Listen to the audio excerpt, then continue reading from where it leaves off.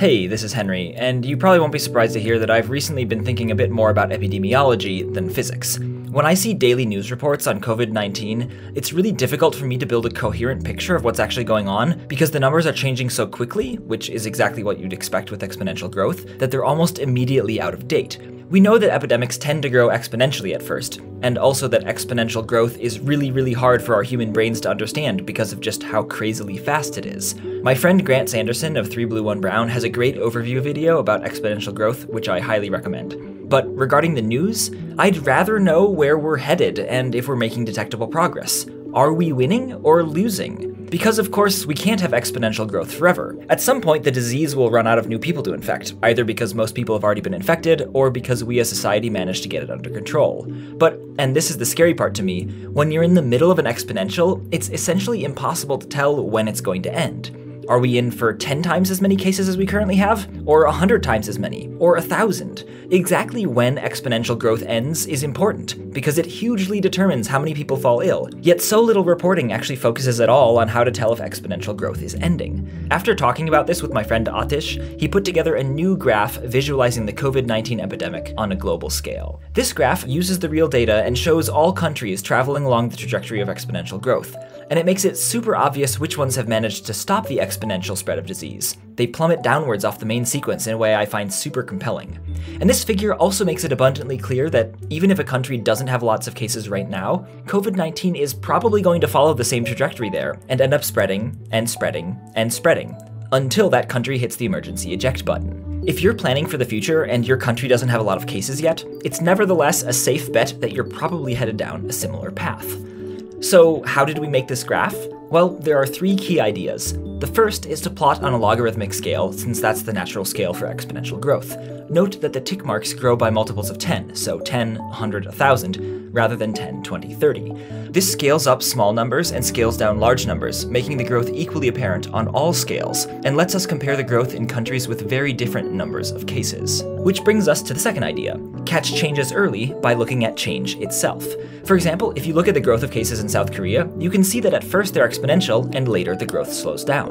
But when you're halfway up this curve, it's hard to tell by eye that it is slowing down. It kind of still looks exponential. If instead you chart the number of new cases in the last week, in other words, the rate of growth, it's much easier to see that the growth is indeed starting to slow down. And when the number of new cases each week flattens out or goes down, you've escaped the scary exponential growth zone. The third idea behind our graph is one from physics. Don't plot against time. Usually, when you see exponential growth, the number of cases is plotted versus time. But the spread of the disease doesn't care if it's March or April. It only cares about 2 things: how many cases there are today, and how many new cases there will be today. That is, the total number of infections and the growth rate of infections. The defining feature of exponential growth is that the number of new cases is proportional to the number of existing cases, which means that if you plot new cases versus total cases, exponential growth appears as a straight line. So these are what we plotted on our graph.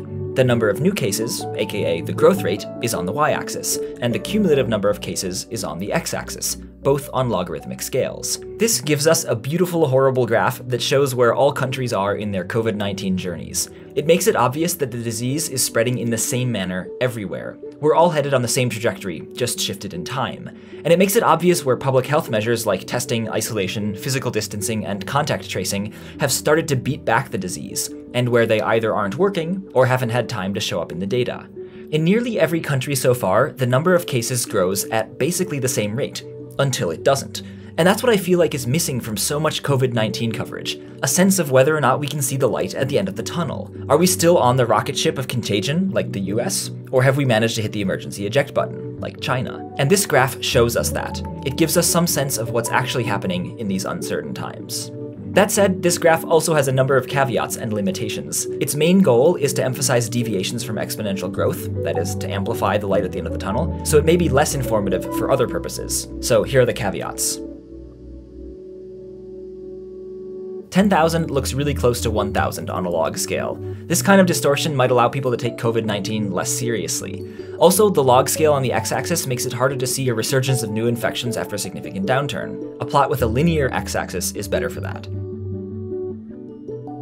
Unlike most other COVID-19 graphs you've probably seen, time isn't on the x-axis, which might be confusing. Instead, time is shown through an animation. Another important caveat is that this graph, and basically every other COVID-19 graph you've seen, isn't actually showing the true number of cases, just the number of detected cases.